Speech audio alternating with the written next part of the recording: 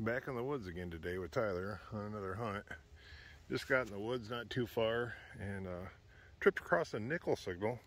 I really figured it was going to be a shotgun head stamp, but I can see it's going to be a nickel. What kind of nickel? I have no idea. Can't tell yet. So let me take the brush to it and I'll get right back with you. I'm pretty sure it's a 1900 V nickel. I didn't clean it up too bad.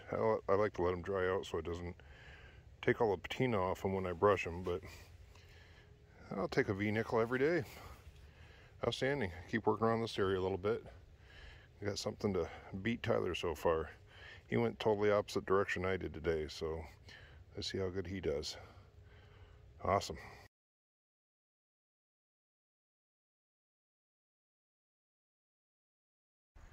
Made it all the way out to the point.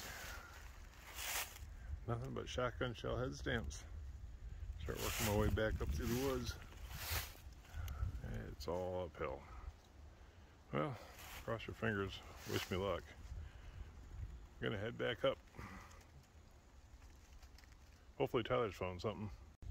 I got permission from the owner while I was up here metal detecting to do this little corner strip, and found part of a class for like on a Model T for the canvas. Coming along, dug a mason jar lid over there. Just had a really high signal. Was thinking it was gonna be another mason jar lid. As I'm pushing up the dirt with my shovel, I can see a big silver rim.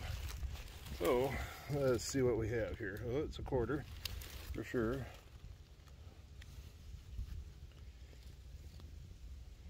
And I am not, oh, it's a Washington, I think. I can see the date right.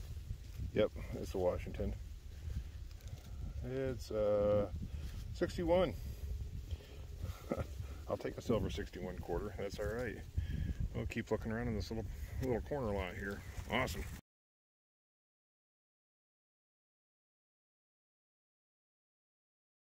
Well, I was just getting ready to close it up and ran my coil back over it, and I got a 30 signal. So we aren't done with this one yet. See if we can find it here one-handed.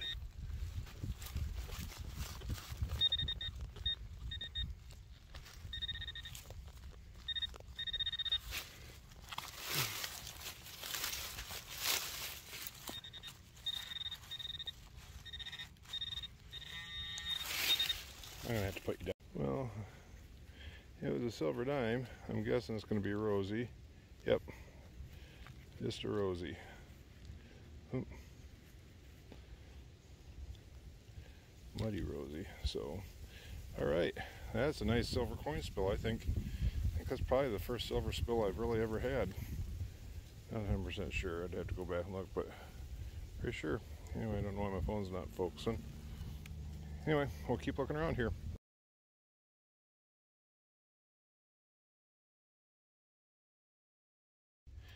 Well, I caught up with Tyler as we're heading out of the woods, and he did awesome. He got a couple parts of a toy cap gun, some kind of neat old hubcap.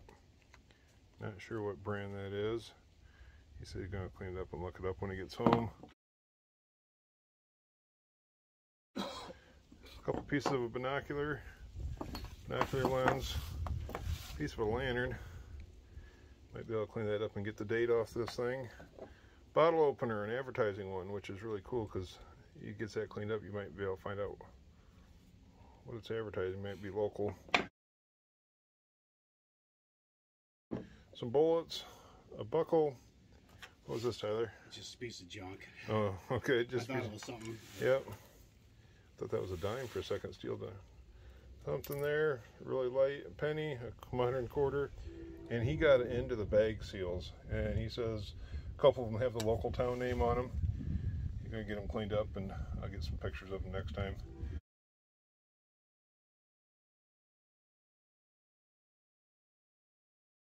So really cool.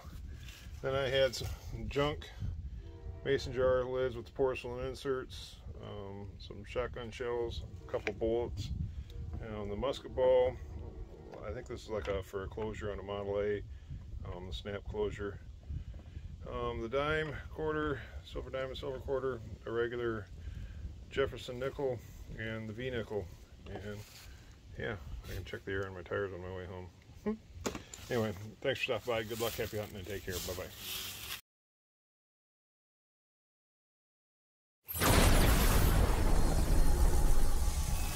What?